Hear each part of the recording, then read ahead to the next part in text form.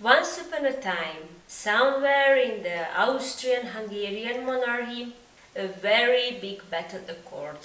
It was so big that it became a famous battle called Ugric-Turkic battle.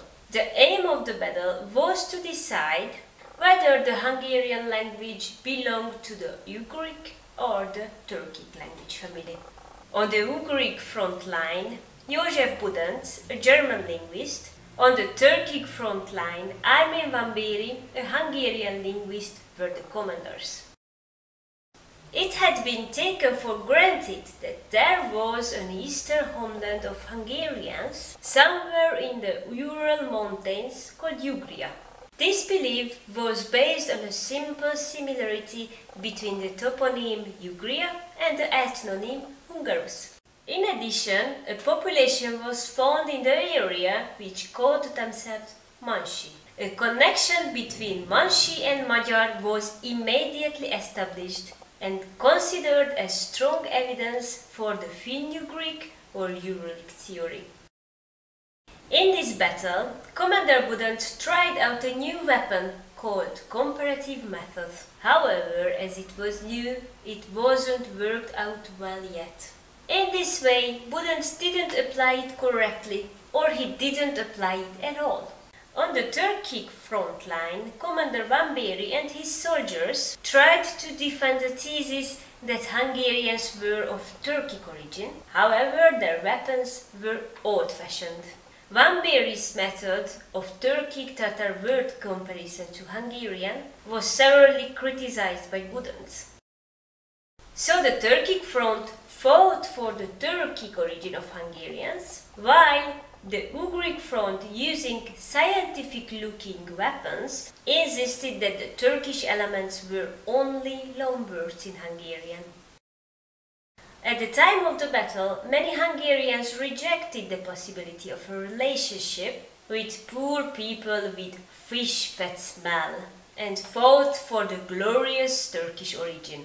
The battle got a sentimental taste from the Turkic front, and for that reason it was easy to win them from the Ugric front. It's fine that ratio wins over sentiment in a scientific battle.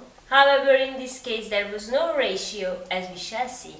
It was widely believed that the existence of Finn-Ugric family was proven beyond doubt first.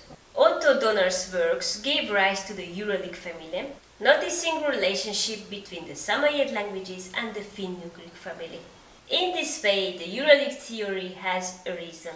It is still believed that the languages of the Ugria area, Vogul or Mansi, Osztyak and Hungarian, form the conventional Ugric node, even if it's generally recognized that Hungarian is radically different from the Ugric languages. It's radically different in phonology, morphology, lexicon and syntax. Hungarian is different in every aspect of the language. Can the winner Ugric front not see it? Of course they can. But where is it written that the truth must be the winner? The winner is the more politically correct one, the convenient one, not the true one. The truth is that Budanc has not claimed that there is no genetic relationship between Hungarian and Turkic. He imagined the big picture, a Ural-Altaic language family. He simply argued that Hungarian was more closely related to the Ugric node, instead of to the Altaic languages. However, this view lost its validity in the modern theory, and now the Uralic languages are usually considered unrelated to the Altaic languages. As one consequence, words of Turkic origin in Hungarian now are classified as loanwords instead of cognates. Budanc argued that most of the correspondences proposed by van Béry are wrong, but not all of them. But how did he make his judgment?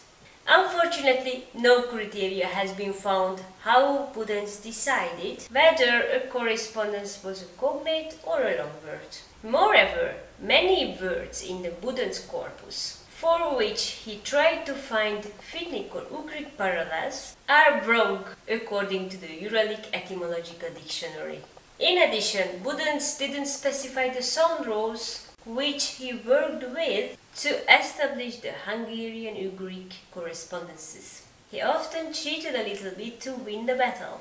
He stretched the meaning of some words and gave a set of parallels without any reasonable explanation, in order to get the desired correspondence. On the contrary, the Hungarian-Turkic parallels have basically the same meaning and similar sound shape. 81% of his correspondences are not considered valid anymore in the modern literature. This is how the Finno-Ugric and the Uralic theory was established. It was founded on a very weak basis, but it's still alive and it's still believed that it was well founded. Isn't it time to demolish it and build a new one on a strong basis? Share this video.